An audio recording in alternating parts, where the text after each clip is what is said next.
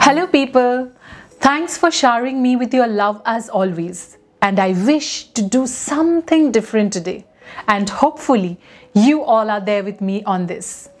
I want to talk about the Korean wave that has been with us for some time now. Korean culture has been gaining a lot of momentum internationally with their K-pop, movies, dramas, food, makeup and whatnot. BTS, Train to Busan, Parasite, these names must surely ring a bell. And I have discovered the same through my newfound love for Korean dramas. Thanks to the lockdown, I have been binge watching quite a few of them. High five to that because I love Korean dramas as much as all of you and I'm super inspired by their culture. It resonates so much with our daily life, relationships, family bondings, etc. Right? They respect and talk to elders formally, value families just like us, and best of all, both the countries share the same day of Independence Day, 15th August. Quite relatable, right? Also, a little trivia as to how I got this new prevalent Korean wave. It was my sister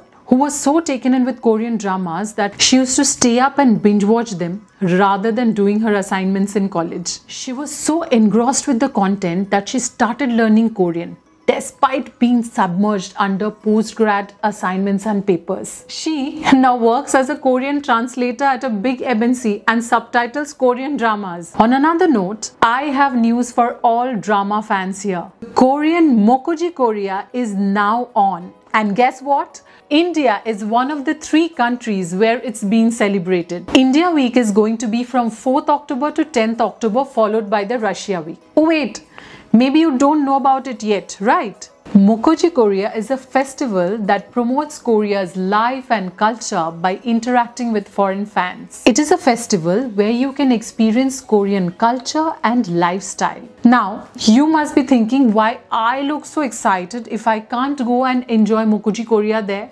Well, hold on. You and I can enjoy the Indian Week online from the comfort of our home on the MOKKOJI Korea website until the 10th of October. Please visit the official website of MOKKOJI Korea at www.mokkojikorea.com to have more fun. The whole MOKKOJI Korea festival will last until 14th of November. Now, let me bring more Korea to you. How about we create a simple Korean makeup look by using Korean products today? I'm sure we all know how flawless the Korean makeup looks. Their tips and tricks of skincare is something that is catching on very quickly. So come on, let's do some chit chat while I create a simple everyday look. And trust me, it's very basic. You all will be able to do it very quickly and make it a part of your daily routine. Let me share a secret with you today. You know, I just finished watching Crash Landing on You and I just can't stop gushing over Hyunbin and Son Ye-jin's chemistry. I admire both of them for their acting skills and it is more endearing that they are a real life couple. Looking at them reminds me of me and Gurmeet so much. And also, it is unbelievable how young and flawless she looks for her age. Let's see if we can recreate something like that. The first step is prepping the skin. Korean beauty look is all about moisture. Hydrating the skin is the key to nail the much coveted no makeup look. Hydration makes the skin look young and bright. Tone the skin with the Face Shop Rice Ceramide Hydrating Toner. For hydration, my best kept secret is a sheet mask. I'll use the Innisfree green tea sheet mask here.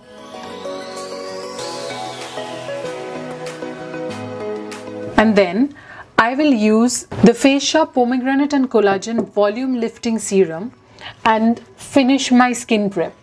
Korean makeup is bright, spotless, dewy and fresh. Special attention while applying the foundation to cover any spots or blemishes to attain the spotless skin look. I'm using the Innisfree foundation here, a little lighter than my original skin tone. The right way to use it is to apply it on your face heart zone, your cheek, forehead, nose and chin.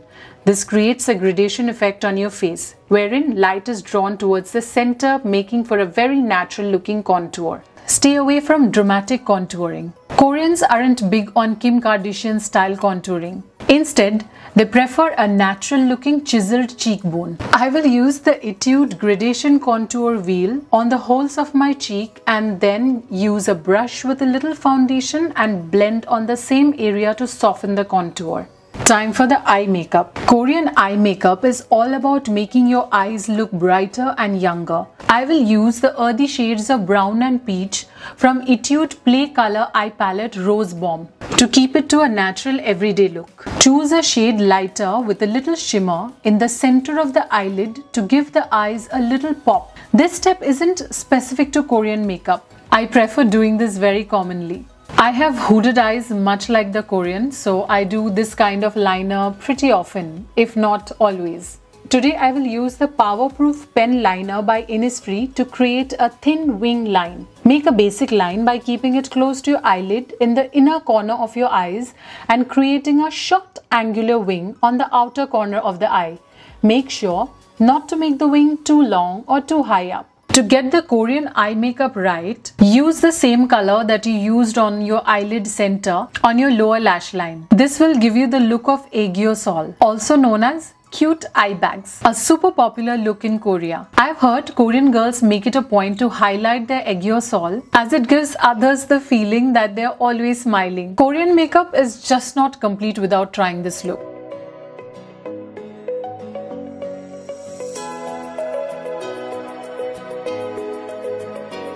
Eyebrows make up to 70% of your facial expressions. So I treat eyebrow as the most important step in makeup. Koreans are known for making their eyebrows thick and straight, giving them a sweet and cute expression, as opposed to the high arched eyebrow that we usually create. Gradient lips are huge in Korea. I will create this look with the Innisfree lipstick on the center of the lips, and then I will also put a little bit of Innisfree oil-based lip tint and use my fingertips to blend the edges, creating the gradient or ombre lips. Now it is time to create a natural flush by the powder blush Innisfree My Blush 10 Pink.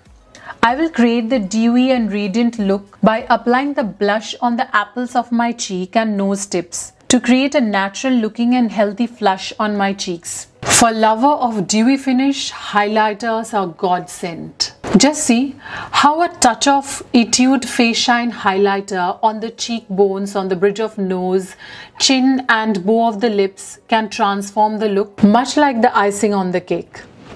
안녕하세요. 저는 데비나입니다. 나의 팬들 너무 사랑해요. No, I have not learned Korean fully yet.